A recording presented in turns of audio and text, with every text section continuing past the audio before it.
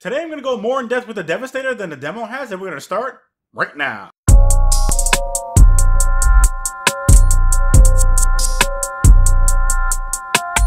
What's up guys, Reckless here, welcome back to a new video. Warning, this video contains spoilers that are not in the Outriders demo. So, if you don't want spoilers, please leave this video now. You have 5 seconds. You have been warned. So, today we are going to deep dive into all of the information on the Devastator that we currently know. I had posted a poll on several Facebook groups, and the Devastator received the second most votes out of all of the polls. Previously, I had made an in-depth video for the Pyromancer and the Technomancer. And if you guys would like to check those videos out, and you may do so by clicking on any of the annotations in this video, at the end of the video, and I will put a link to all 4 in-depth videos in the description box below. For this video though, God, I've been saying video a lot, haven't I? I will be going over what we already know about the Devastator, as well as tons of information that is not in the Outriders demo. So, let's get started with everything that we know first. The Devastator is a close-range damage-dealing tank. Unlike the other classes, this class focuses on armor and interrupts via anomaly power than it does shooting from long ranges. In the demo, we get 4 assigned Devastator skills. Those skills are Earthquake, Golem, Gravity Leap, and Reflect Bullets. Earthquake, I said Earthquake. Earthquake releases a shockwave that deals 109 damage and interrupts all enemies. Golem summons stone armor around your body and it allows you to take 65% less damage for 8 seconds. Gravity Leap makes you leap into the air to strike your targets from above, dealing 218 damage and interrupting enemies within a small radius in the area that you land in. That is actually important. And the last skill is Reflect Bullets, where you create a barrier that captures all enemy projectiles and accumulates damage. After 10 seconds, all the accumulated damage is reflected back into the enemies directly in front of you, which again is also important. This barrier also protects against melee attacks by reflecting some damage back. In a team, you can actually use this ability to grab aggro from enemies while your teammates actually use their own abilities. Then, you can actually release the projectiles to finish off the enemies. Now, the Devastator's melee deals bleeding, which does damage over time or dot. The Devastator skills are really simple and down to earth. Get it? You know, because it's an earth clap. Anyways, moving on. On a real note, the skills for the Devastator are nothing to laugh about. These skills hit, and they hit hard. I promise you, I'm not doing this on purpose. When it comes to the combos with the Devastator, I like using Earthquake to stop my engagement, then Golem to take less damage, and immediately use Gravity Leap in order to get close. I also like having a shotgun ready when I am close. A pump action shotgun or an automatic shotgun will do.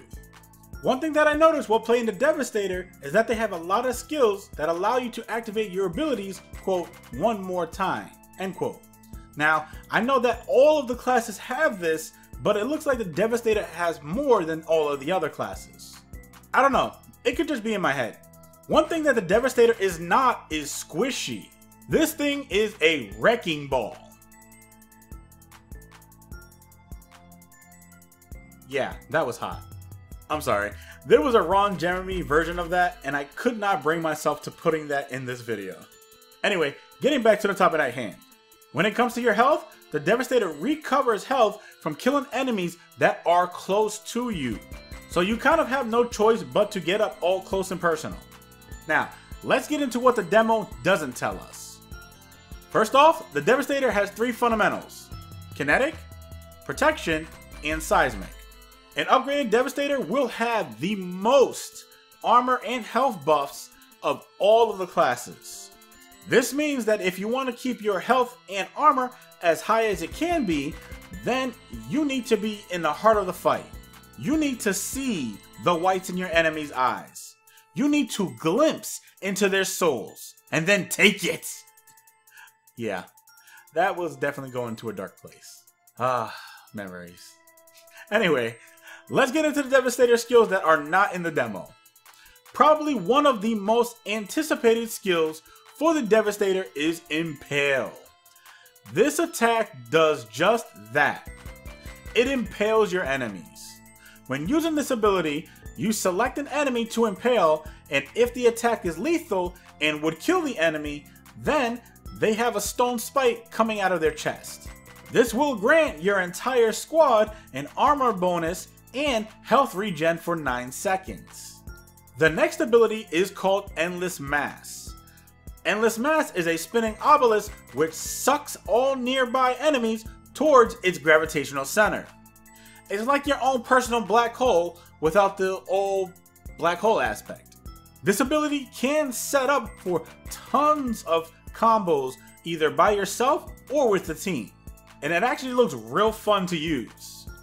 The passive ability for the Devastator automatically gives you an additional 15% maximum health, a 30% increase to armor, and with every close range kill, you will heal for 24% of your max health. That's amazing. For the class trees that we have on the right, we have Vanquisher, Warden, and Seismic Shifter. The Vanquisher tree is all about close combat. It provides bonuses for shotguns and auto rifles. The Warden is the tankiest tree that the Devastator has. It provides huge bonuses to health, armor, and resistances.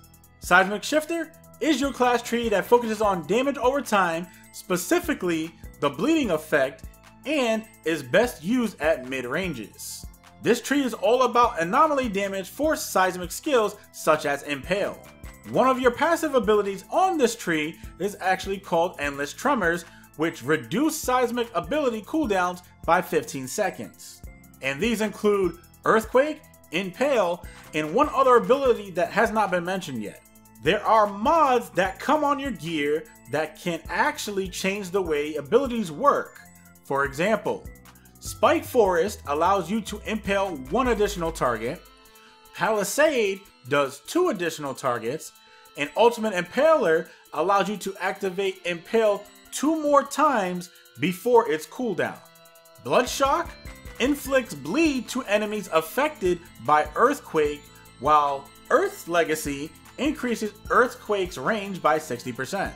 Okay, so that is everything that the demo does not tell us.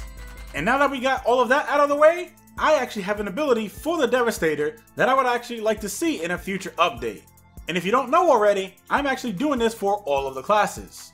So the ability that I made for the Devastator is called Seismic Slam.